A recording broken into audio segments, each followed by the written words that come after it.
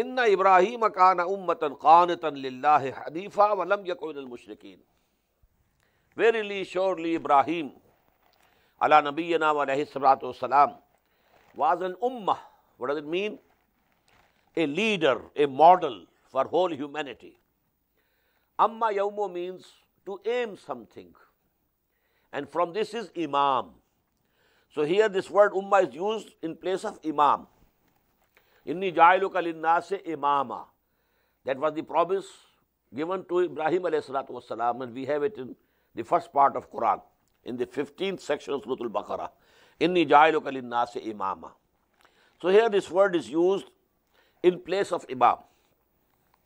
Inna Ibrahim kana ummatan qanitan lillah.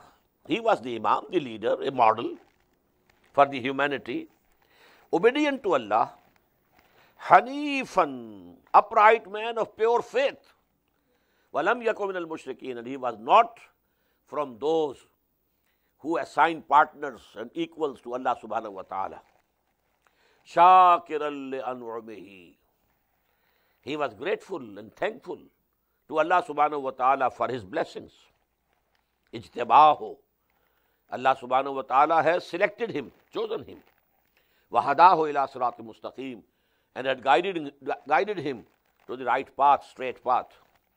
Wa atainahu fid dunya hasana, and we gave him in this world also good blessings. Wa innahu fil akhirati lamina salihin, and verily, surely, in the hereafter, he will be from among our righteous people. Summa awhayna ilayka. Then after him, we have revealed to you, we have sent down the revelation to you, O Muhammad sallallahu alayhi wa sallam, anittabi millata Ibrahim hanifa, that you should follow the creed of Ibrahim, who was upright and of pure faith, wa ma kana minal mushrikeen, and he was not one of the associators. Innama ju'ila as-sabtu 'ala allazina ikhtalafu fihi. The Sabbath was only appointed for those who differed concerning it. Actually, for them also, Friday was prescribed. This is given in a hadith of the Prophet sallallahu alaihi wasallam. But due to their mischief, they disliked Friday and they adopted Sabbath, Saturday. And then Allah subhanahu wa ta'ala also said, okay, it is fixed for you now. Innama ju'ila as-sabtu. The Saturday was fixed for those people, ala allazina ikhtalafu fihi, who had differed regarding it. Wa inna rabbaka la yahkumu bainahum yawm al-qiyamati fima kanu fihi yakhtalifun. And surely your Lord will judge between them on the day of judgment in all the matters in which they were differing. Ud'u ila sabili rabbika bil hikmati wal mau'izati al hasanati wajadilhum billati ahsan. Now these last 4 ayat are very profound, very important, addressing directly Muhammad sallallahu alayhi wasallam and his companions, his followers. Ayah 125, again I have to say the same words, very profound. It gives us 3 levels of da'wah. Calling towards Allah, calling towards the straight path, calling towards the religion of Allah, deen of Allah. This calling has to be on one of the 3 levels.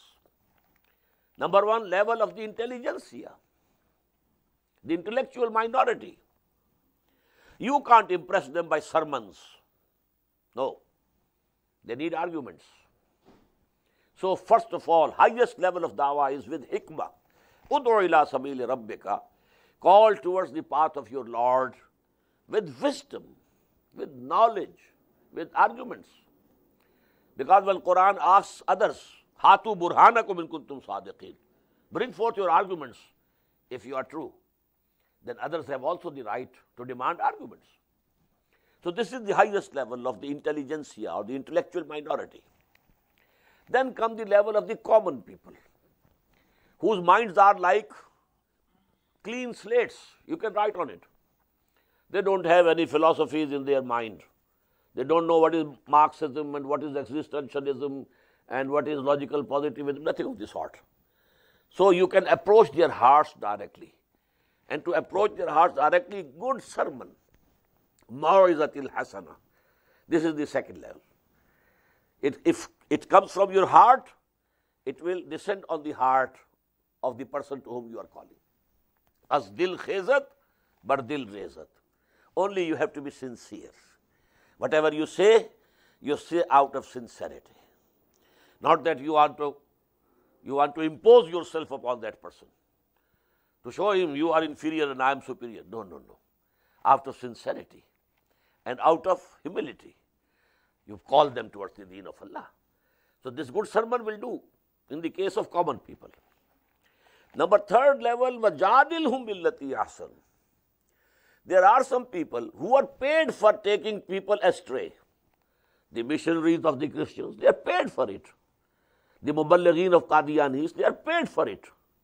The muballighin of Baha'is, they are paid for it. They are not going to listen to any sermon, nor are they ready to listen to any arguments. There you have to fight with them, quarrel with them, argue with them. This is called mujadala, from jadl. Jadl means fighting, but verbal fighting, munazara, mubahala, as this word came in Surah Al Imran. So this level also, third level, you have to argue with them and defeat them in their arguments. But here also, your attitude should be very good, not bad. You shouldn't call names. You should retain a level, a moral level. وَجَادِلْهُمْ بِالَّتِي أَحْسَنُ. Even you have to argue against them, but it should be in a very, very good way, beautiful way. إِنَّ رَبَّكَ هُوَ أَعْلَمُ بِمَنْ ضَلَّ عَنْ سَبِيلِهِ. Surely your Lord very well knows who has gone astray from his path. وَهُوَ أَعْلَمُ بِالْمُهْتَدِينَ. And he knows very well those who are rightly guided. فَإِنْ عَاقَبْتُمْ. But if you have to take revenge, now if your opponents are calling names to you, they are persecuting you, doing some harm to you, and now if you decide that you have to take revenge, in aqabtum fa'aqibu bimisli ma uqibtum bihi, then punish them only with the like of that with which they were afflicted. You were afflicted this much, so that much only can you afflict them, not more than that. So you have to be equal. Whatever harm they did to you, you can take the revenge to that extent, but not more. فَإِنْ عَاقَبْتُمْ فَعَاقِبُوا بِمِثْلِ مَا عُوقِبْتُمْ بِهِ وَلَئِنْ صَبَرْتُمْ لَهُوَ خَيْرٌ لِلصَّابِرِينَ. But if you endure patiently, don't take revenge. Because you know this is a Makki surah. During the Makki period, this was the order of the day for all the 12 long years. That, O Muslims, no retaliation from your side. Take all the persecution patiently, whether it is verbal persecution or it is physical persecution. But you are not to retaliate, no retaliation whatsoever. So that is also given here. وَلَا إِن صَبَرْتُمْ. If you take it patiently, pocket it, and don't take revenge, لَهُوَ خَيْرٌ لِلصَّابِرِينَ. It is much better than for those who persevere and who endure patiently. وَاصْبِرْ وَمَا صَبْرُكَ إِلَّا بِاللَّهِ. And endure you also, O Muhammad sallallahu alayhi wa sallam. وَاصْبِرْ وَمَا صَبْرُكَ إِلَّا بِاللَّهِ. And your patience is only from Allah subhanahu wa ta'ala, due to His support, because you have put your trust in Him. وَلَا تَحْزَنْ عَلَيْهِمْ. And don't grieve on them, because now they are doomed. Now that you have taken about 12 years in calling them to the right path, to Tawheed of Allah subhanahu wa ta'ala, and they have rejected you. So Allah's chastisement will come to them. But then you should not grieve over it, because they are your kith and kin. They are your own tribe. You belong to Quraysh. You are a Qurayshi. They are your kith and kin and your relatives. But don't grieve on them. وَلَا تَكُ فِي زَيْقٍ مِمَّا يَمْكُرُونَ. And also, don't be straitened in your hearts and chest due to what they are conspiring. They are conspiring against you. They are plotting against you. They are having mutual consultations that we should kill Muhammad sallallahu alaihi wasallam.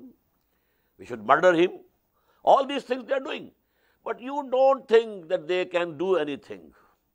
So, وَلَا تَكُ فِي ذَاقٍ مِمَّا يَمْكُرُونَ, whatever plotting they are doing, whatever conspiracies they are hatching, they will do no harm to you.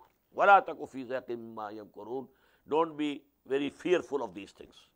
إِنَّ اللَّهَ مَعَ الَّذِينَ اتَّقَوْا, verily Allah subhanahu wa ta'ala is with those people who have the fear of Allah subhanahu wa ta'ala, the due regard of Allah subhanahu wa ta'ala, وَالَّذِينَ هُمْ مُحْسِنُونَ, and who are excellent in worship and service of Allah subhanahu wa ta'ala.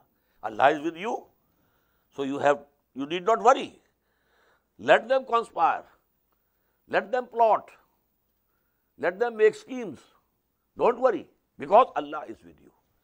And this was the word that the Prophet said to Hazrat Abu Bakr Siddiq radiyallahu ta'ala anhu, when they were both hiding in that cave of Thawr, and people had just reached, at the mouth of that cave. And Abu Bakr said radiyallahu ta'ala anhu, only if they cast their eyes towards their own feet, they will see us. What was the answer? La tahzan, inna Allah ma'ana. Don't grieve. Allah is with us. So this is it. Inna Allah ma'al ladhina taqaw wal ladhina hum muhsinun. Let them conspire, let them plot, whatever they want, what intrigues they want to do. You don't worry. We are with you.